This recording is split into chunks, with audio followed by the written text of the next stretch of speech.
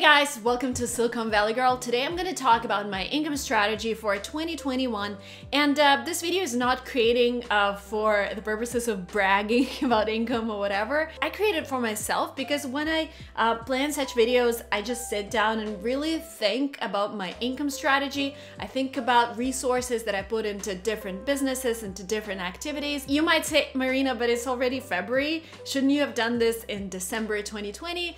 Well, the thing is, this year and last year have been a little hectic because Dima and I are expecting a second baby in June, and Emily is just 1 year, 3 months. So they're gonna be very close together, and I had to adjust my plans accordingly because with Emily, I couldn't really work the first 2 weeks after getting her, but in 2 weeks I was like, oh my god, I want to get back to work. I want to start making videos, I want to start doing things, but my time was really limited. Now I don't really know how everything is gonna go, and if any moms or dads who have 2 kids that have small age difference are watching this video, your advice is really welcome in comments below, because I don't have a lot of friends who have the same situation, but we're super excited. I just realized that from some sources of income where I'm actively involved, I have to just deduct a couple months because I won't be present and I won't be able to participate. Like, for example, I won't be able to create videos and make more sponsorships for maybe a month, maybe 2. Instagram is a social network that I'm kind of minimizing these days. I just feel that I can bring more purpose here on YouTube compared to Instagram, but these are just my first thoughts because I'm just trying to understand what it's gonna be like to have 2 kids and have all the activities that I'm gonna talk about in this video. And another disclaimer is that I am not calculating taxes and expenses here. I'm gonna talk about them, but you never really know how much you're gonna spend on contractors. You never really know how much, well, you never really know your tax rate until your CPA does all the calculations, but you can estimate. And also another thing, I have been doing things that I'm going to mention for years. It's not like I just started and suddenly boom, I'm making this money. It's years of work, and it's not just me, it's the whole team, and I'm gonna mention who's helping me with what. And of course I will have family helping me with the 2 kids, and it's not like I'm doing everything myself, so I'm not taking credit for everything that I mentioned here. Yeah, and the last but not the least, I'm not going to sell you any get rich fast course, so don't be afraid. So yeah, let's get into it. Let's talk about my sources of income for 2021 and what I estimate to make from those sources of income. And it's so funny, I have my estimates here, but again, I don't know what's gonna happen in June. I don't know how I'm gonna manage everything. So I'm gonna make a video at the end of 2021 or beginning 2022, and we'll see what actually happens. But yeah, income source number 1, Google Adsense, my YouTube income. I wouldn't say it's a passive kind of income because I still have to create videos, I still have to do them, but I don't have to deduct like 2 or 3 months when I'm gonna be on maternity leave, because the way YouTube works is that once you create a video, it generates money over time, which is great. And I have a lot of, well, I don't have a lot of videos that make a lot of money all the time, but I have some money maker videos that I've created maybe a year ago, maybe a couple of years ago, and they keep generating new views every month and they keep raising my income. If you remember watching one of my previous videos where I talked about my YouTube income, I basically have 3 different channels: Marina Mogilko, my Russian channel; Lingo Marina, my biggest channel with over 3 million followers where I teach people English; and I have Silicon Valley Girl. So the plan is, with Lingo Marina, the channel where I teach people English, the content doesn't really depend on things that happen in the world or in my life, so I can just create a lot of videos in advance, and this is what I do. I sit down and I create like 6 or 8 videos in a day, and this is my plan for June and July. I will just sit down in like April and create all the videos beforehand, send them off to my team, and they will publish them while I rest with a baby. So that channel makes around 9 to 10K every month. I have my Russian channel that makes around 5K every month, and I have this channel, Silicon Valley Girl. Again, YouTube, you can't really predict. It always fluctuates from 3 to 5K. But I'm gonna take an average of what I was making in the past few months. So I'm gonna take 17K.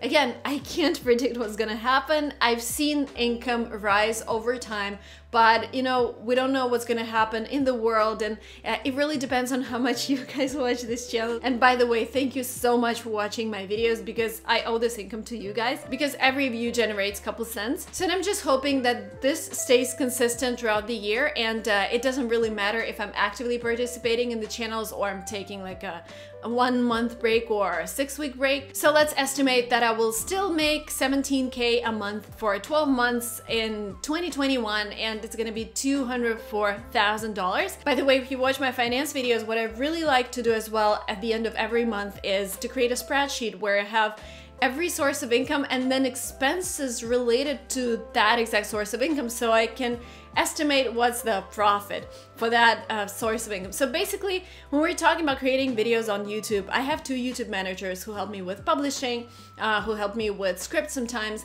I have 2 thumbnail designers. I have 2 editors because I don't edit myself. You see, I delegated a lot, and this is, by the way, one of the topics for the next videos.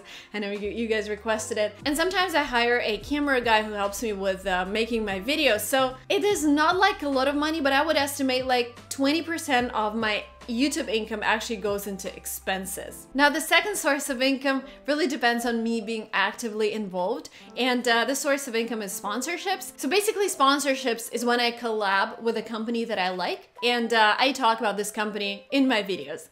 And you're just about to see one of those sponsorships in action. Today's video is brought to you by HelloFresh, America's #1 meal kit. I had a chance to try them, and I really enjoyed the experience. First of all, their recipes are really delicious. Produce gets to you faster than a grocery store, so it arrives at peak freshness and flavor. With this meal kit, I was also able to save time because I didn't have to go to a grocery store, and their recipes don't take ages. On average, you can get your dinner on the table in just 30 minutes, or even 20 minutes with their quick and easy options.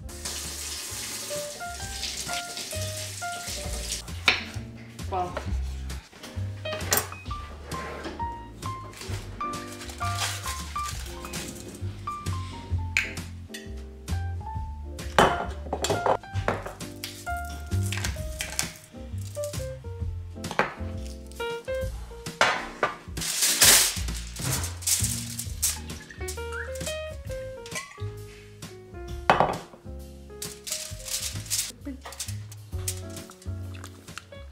cheating. What's also very important for me is that HelloFresh can help you eat more sustainably, because they have pre-portioned ingredients, which means there is less prep for you and less wasted food. Because I just hate when I do all the grocery shopping and then at the end of the week I realize I have to throw half of it away, and you know, it's waste of time, waste of money, waste of resources. They're also very flexible with schedule and menu. You can easily change your delivery days of food preferences or skip a week whenever you need it.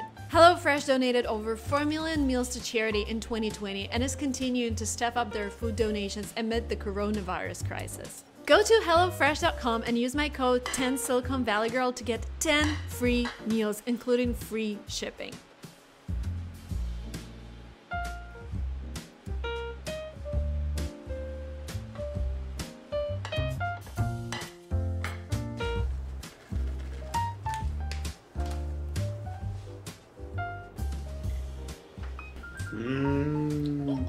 This is exactly what I wanted. Spaghetti with some protein. It's amazing. Thank you. Thank you. Again, HelloFresh.com and use my promo code 10SiliconValleyGirl to get 10 free meals with a free shipping. The link is below.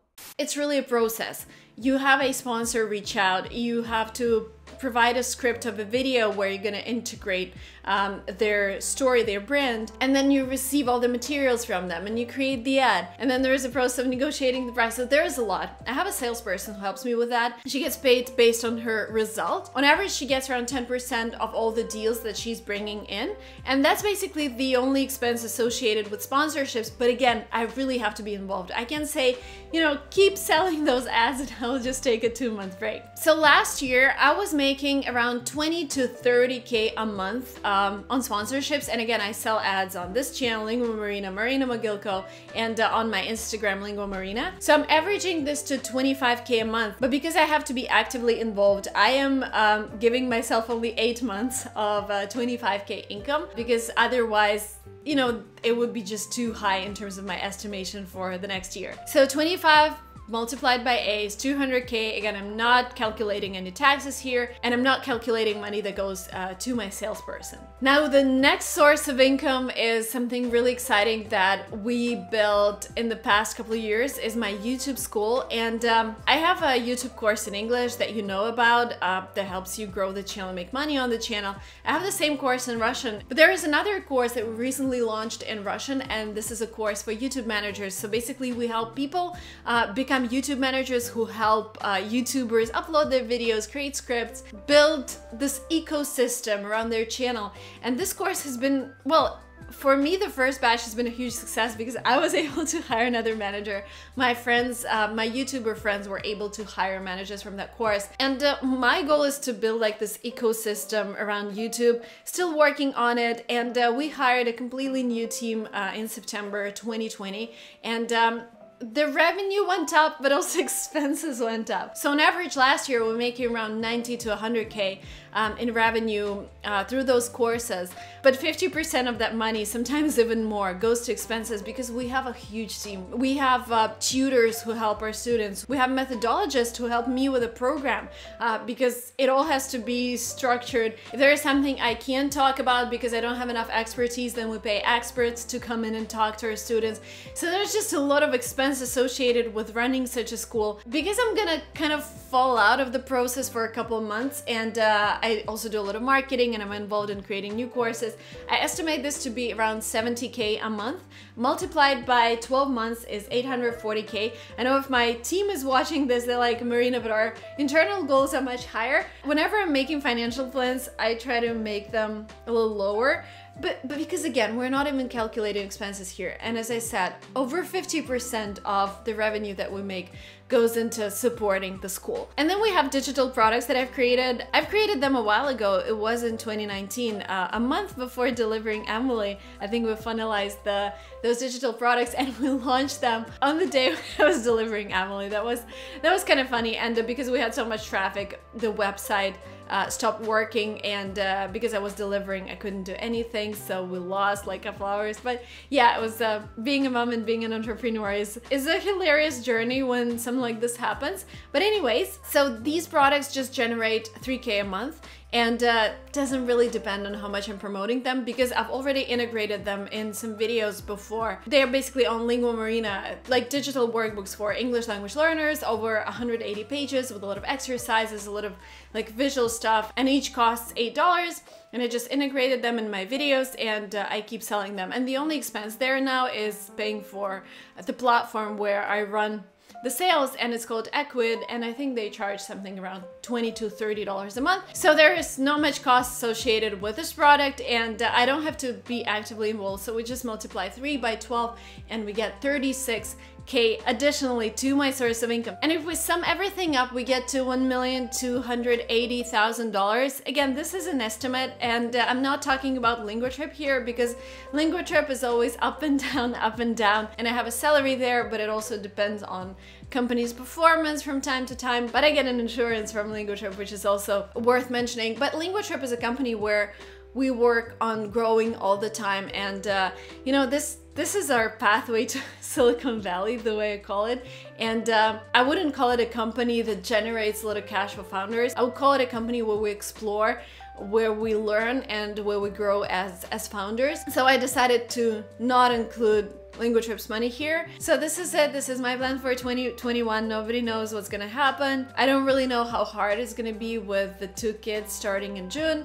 And I decided that I'm gonna take May off. So I would still create videos, but I won't be doing too much stuff because last time when I was working, like even a couple of days before delivery, I made a lot of mistakes because my brain was like all hormones, and it took us a month to get over those mistakes, and my team knows what I'm talking about. But yeah, so I'm taking the last month off. Now I know myself and what I'm capable of when hormones take over my head. So, and again, thank you so much guys for watching my videos and smashing the like button and subscribing to this channel. We'll see you very soon. Bye bye.